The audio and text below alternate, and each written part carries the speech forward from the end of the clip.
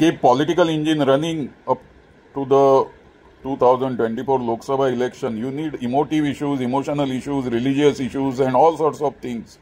So we have seen now a multiplicity of films of patriotic fervor, and also so many historical figures have been filmed, and also scripts have been written that the nation always gets something to discuss about all these big leaders and all those historical personalities, and also go into the past and try to see now what India has lost. And an alternative narrative has not emerged from political parties. You know that if you create one film which you say that it is a propagandist, then you can create another film which can counter that propaganda. But that has not happened. Though that clearly shows the total intellectual bankruptcy of the leftist, far leftist, centrist, whatever you can call them.